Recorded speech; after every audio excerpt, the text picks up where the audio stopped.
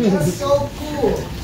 Sometimes you get so settled in doing the thing that you forget to stop and realize what you've done so far. God is amazing.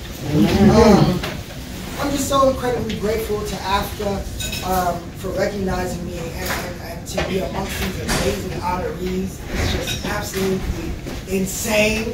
I'm incredibly grateful to be a part of the Broadway community this season. I was a kid when I first moved here in 2014 to go to school.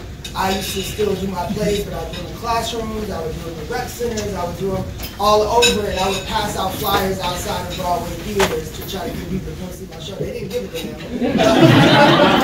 But it still was a method of making sure that people got to hear the story. That's really all it's about, is making sure people hear the stories. And now I'm glad that over 1,000 people can hear the story 8 times a week and see me tell it, so that's really cool.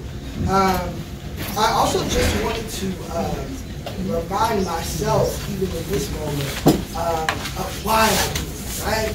Why I do the work. And I wrote down some few words over the past few years. I was trying to write a manifesto for myself of why, remembering the why, no matter where you are, no matter what comes, remembering the why.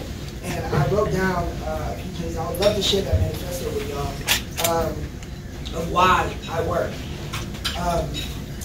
I want the person in the back of the line to have their presence and importance felt in the front of the line.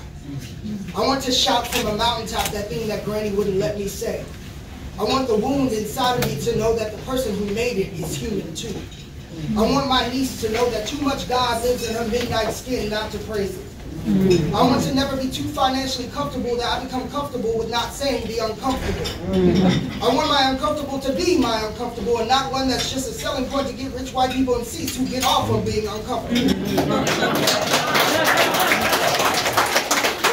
I want to remain a soldier in the army of the Lord. I want to remain a soldier in the army of blackness. I want to remain a soldier in the army of knuck if you buck, never too much. Okay. And everyone else who has played at the family cookout. I want to remain a soldier to the boy who thought the Lord hated his want to love another boy who thought the Lord hated him. I want to remain a soldier in the army of not giving 1 ounce of a damn. I want to let the theater be the church it is meant to be. I want to let the theater know that they can shout when they want to shout. I want to let the theater know that black women make the air we breathe in. I want to let the theater know that white people ain't got to be in everything. Always have to look like theater. I want to let the theater know that my great-great-great-great uncle who was lynched by the Klan is also in the house tonight to have a good time. I want to let the theater know that it's okay to shake your ass and watch yourself. I want to let the theater know that chitlins can be served on fine china. I want my soul to know that me and God still have a lot of work to do. I want my soul to know that it's okay to cry sometimes and that my characters will cry for me when I run out of tears. I want my soul to know that God is also in the struggle. I want my soul to know that it has permission to move to the front of the line.